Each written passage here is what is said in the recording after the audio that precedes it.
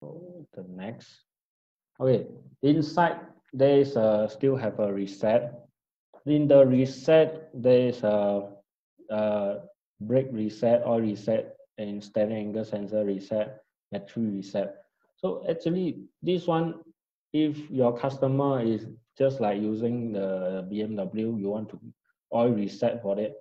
There is you if you go in the BMW, maybe you need to use around 10 minutes, 15 minutes to search it. Where is the function? But if for the reset area, you just hit it inside the reset, you hit it or reset, it will guide you until the function. You won't show up any other function. So this is very good for a person who not familiar with that system. So it also won't touch any other thing. Just like example, one of the customer, he just want to oil reset, but he go inside BMW, he don't know English, then he press there until the vehicle cannot start. But once I recognize once I introduce this reset function for him, he directly oil reset for the car in just 5 minutes. Very good function for this. So make sure you introduce this function for your customer. Okay, and here maintenance. This is very good for your for your customer. In maintenance, what actually show you? Actually, in the maintenance, you don't be shy to touch this maintenance. This maintenance all is about information. So in the maintenance, there is operating skill, DDC help, automatic technology handbook, and repair case. Actually, this what the engineering want to show you is how to operate the special function.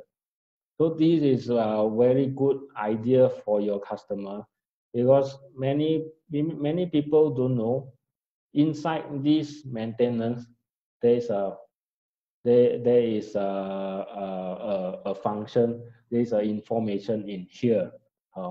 Okay, if you are you if you can recommend them, if they are very free on the workshop, they can keep in the maintenance to read it out, read all the function inside here before the car get problem. Once the car get problem, go into the workshop, then you will remind your reminder will come out and you can directly go to a maintenance and can read again what's the problem and what you want to do. Okay, so just like this one information, one what's the problem and what's the TDC axis. Okay, some of the control module that you inside is also will show you what's the module, where is the module, and where is the item. Okay, so and the headlamp. Many people don't know what's the what's the shape of the control module, and then they order us the different part, and the headlamp maybe come with the wrong part. Okay, so this is for you to see. Okay, so with the feedback function, actually this feedback is help a lot for engineering to change the what's the problem, because in the function maybe not inside there is a many kind of car inside, but we cannot try one by one and all the system inside there. So if you are facing any problem with that that software, you can directly make a feedback report for engineering. So that's why once you do the report, engineering can directly check what do you enter. Maybe you have entered a wrong wrong place. and maybe you enter a wrong code inside there.